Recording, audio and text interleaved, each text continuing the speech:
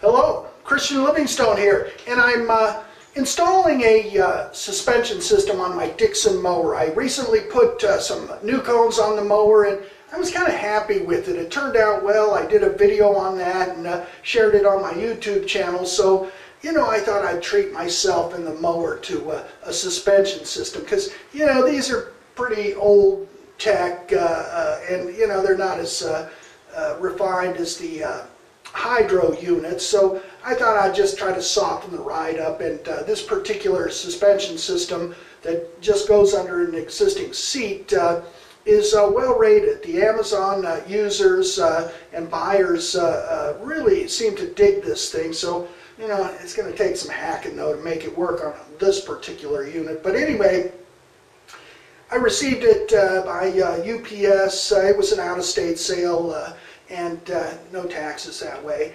And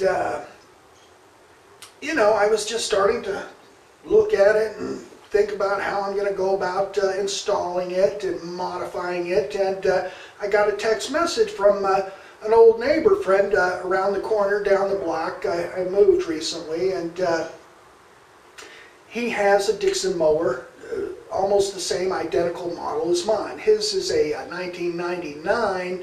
I think it's like a 3314. It has the bigger deck as original equipment. I expanded mine to a bigger deck, but it really came with a 30-inch single blade deck. But they're pretty much the same unit. They've got the same transaxle cone system, and I get a text message from him yesterday. I'm sitting around kind of scratching my head about what to do about this thing, and he says, I'm changing my cones. I said, hey, great, I just changed mine, and blah, blah, blah. I did a video, and you know, you should see it, blah, blah, blah.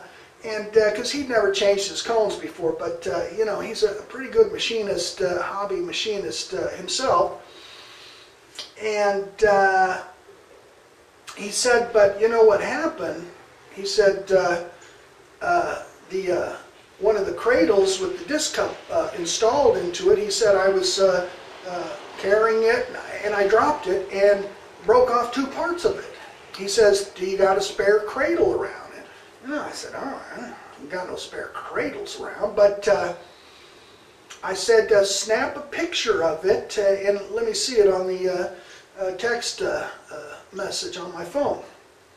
And he does. I get the, and you know, it's got the actual cradle arm is broken off right at the yoke where the little roller thing goes for the adjustment, and also the fork, one of the fork fingers on the torque rod bushings back there. You know, the major adjustment area, and so you know, it was pretty serious business. And he told me that you know, he couldn't find any parts online. They were NLA, no longer available. And you know, I've been talking about this for a while, about you know, how long Dixons will be you know, viable, or you know, will they become obsolete just due to parts problems. And he said there's one on a couple on eBay, but they have a different part number listing, and but they look the same, so he didn't want to do that because you know, it may not be correct. And I said, well, yeah, I'll tell you what, let me pop over and give it a try in TIG welding it. And I'm not a TIG welding expert, and especially not with cast metal. And but I said, you know, there's a good chance it'll weld up. And I've got some stainless filler, and I believe that's the best course for that piece there. And so sure enough, I dropped by, picked it up, and you know, yesterday is when I did it. Hey, and here it is, the cradle for one of the sides to the disc cup. And as you can see, it was broken off here, and I've already welded that fork arm right there, and it went well.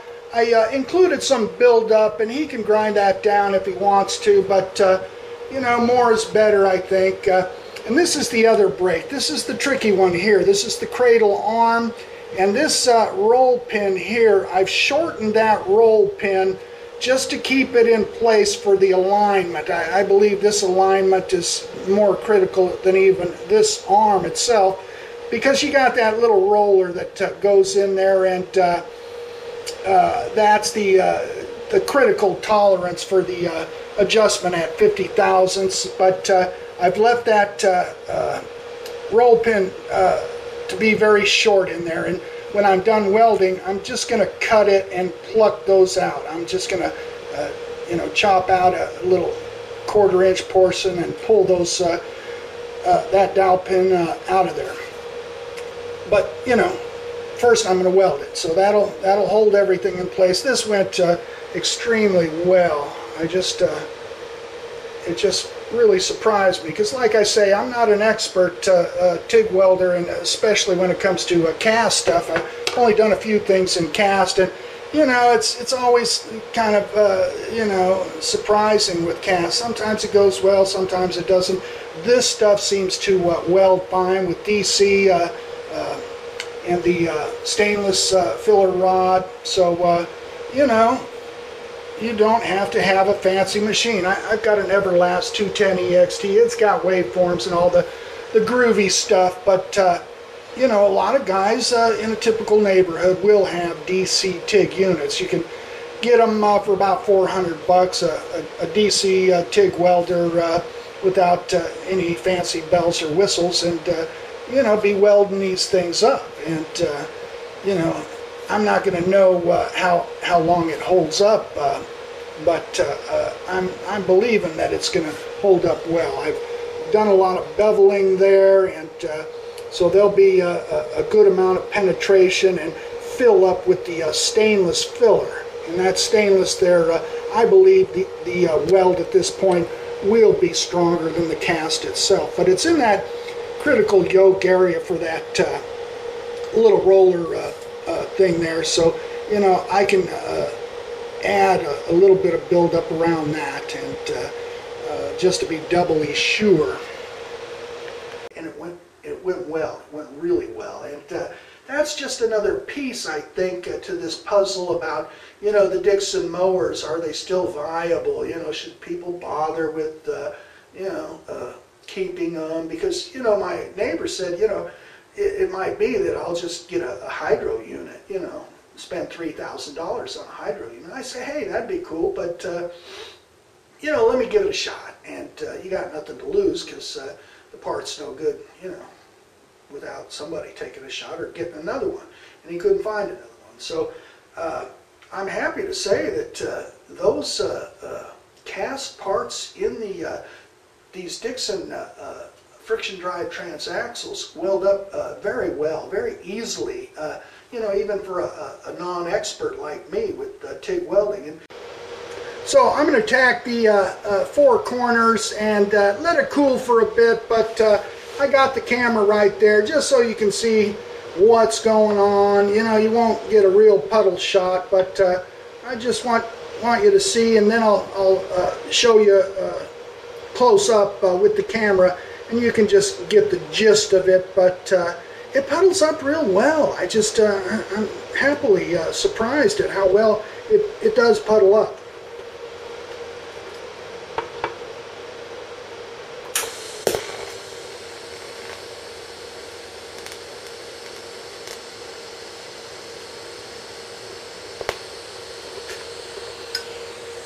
Okay, there's 2 beads in the corners. I'll flip it over, but before I do that, I'll just show you.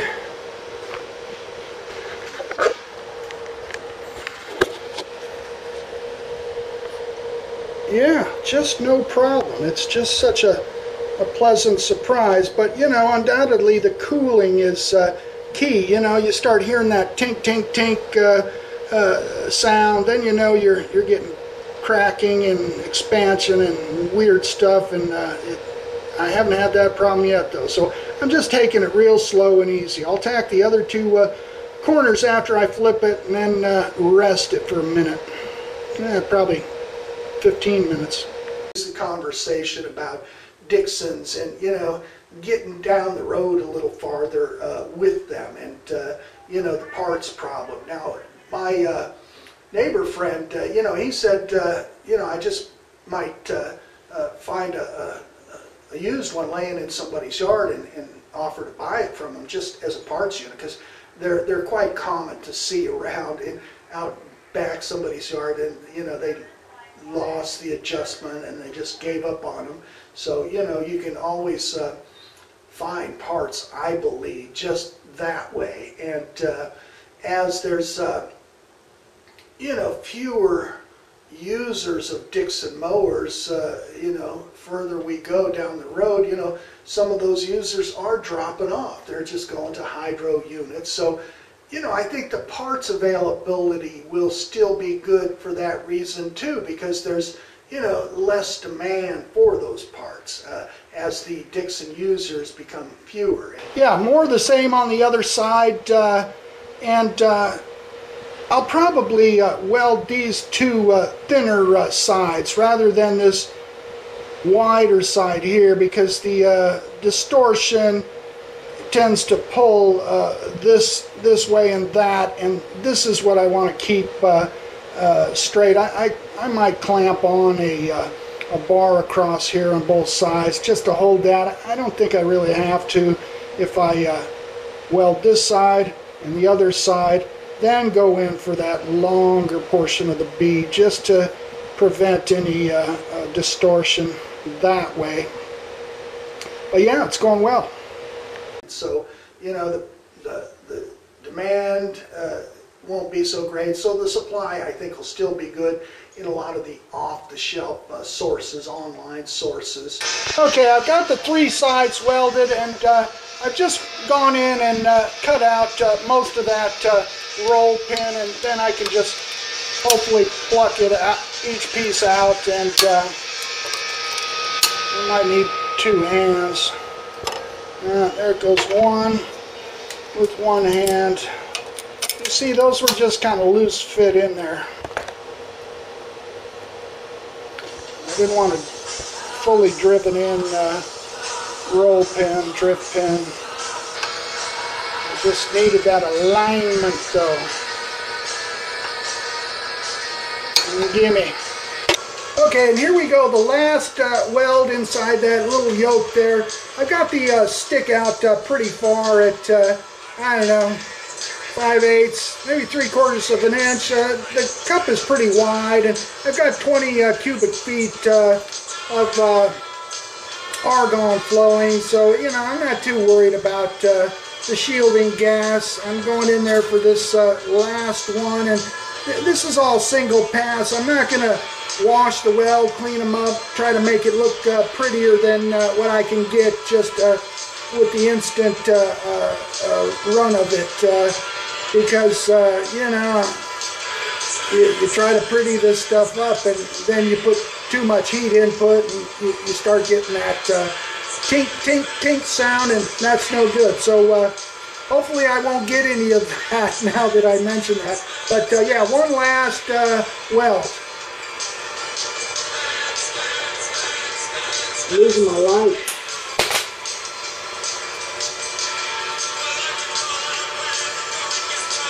But yeah, I'm hitting it pretty hard here. I'm only on 120 volt circuit here. I don't have 220 in this garage. I haven't lived here that long. I'm not going to get 220 put in here to try to get a friend to help out. But I tell you, this dual voltage unit I got, my previous place, you know, had 220, and I used 220 exclusively with the welder. But when I moved here a few months ago, you know, I was a little worried or wondering, you know, how well 110 would do. Would it do well enough for me in most cases? And I think it is. I think, you know, I'm happy as a proverbial clam. I've got the thing set to 110 amps. I don't know when it'll break the circuit breaker. You know, if I set it to 140 and nailed it, that would probably trip the breaker. And you know, this is an unattached garage, so I'm going to have to run back and fiddle and fumble with all that. But at 110 amps, you know, I'm doing this stuff, and I could probably do more too, but I'd probably get up to 120 amps, maybe 130 before I trip the breaker. But anyway, let me show you the finished product, and that's it. We are done. I'm doing no more. And that's that weld right in the yoke of it. So, you know, that's the whole business of it. And as these parts, you know, become almost impossible to find, you know, from a dealer source or off-the-shelf source, you know, it may be that people will, you know, take notice of this little video and say, hey, yeah, you know, there's a guy out there that said, you know, these cast parts can be welded easily enough. And I'm telling you, it appears to be the case. You know, I can't give you the long range, you know, whether these welds are going to hold up, but I'm guessing they are. I'm guessing the weld with the stainless filler is going to be stronger than the cast metal, because, you know, you heard the story. You know, my ex-neighbor friend down the block around the corner, he just dropped this and broke off 2 parts of it. So, you know, I'm guessing that this is going to hold up well. And his model of friction drive Dixon is a little newer than mine, and I believe on one side, the upper, and then the other side, the lower, his torque rod bushings are cupped in metal cups. So, you know, he may want to grind this down if that's the case. On mine, they're just rubber bushings above and below. So I wouldn't bother to, you know, remove any of that metal deposition. I would leave it wherever the rubber bushings are, you know, without the metal cups. But for the metal cups, yeah, you'd want that to be a smooth surface so that, you know, they don't rock and roll over that too much. But yeah, stainless rod on these Dixon castings are weldable, and they're weldable without much trouble.